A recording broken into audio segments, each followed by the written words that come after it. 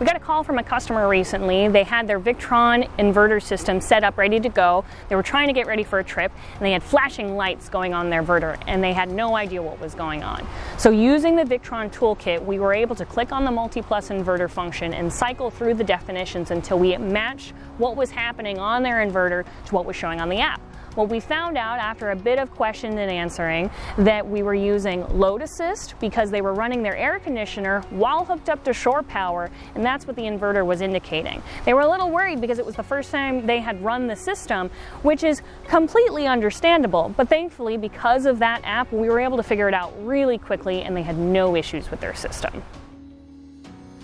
So you have your brand new Victron Energy system installed from AM Solar, you're ready to go, but you have a couple of questions as to what all of these LED lights mean on your Victron devices. We're going to talk about the Victron Toolkit app, where you can get on your iPhone or for any other smart device. You should be able to download for free from your app store.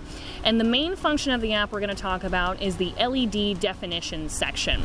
This will give you the LED definitions for multiple Victron devices. If you click on the individual devices, I can see the LED lights listed here. You have the blue buttons down at the bottom for cycling through the definitions. You can click on the orange button for more definition and more information. This app is great for when you are boondocking. There's no internet connection needed. You can cycle through the different definitions of the app so you can understand better what your system is doing.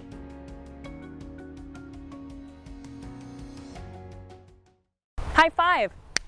Yeah. Yeah.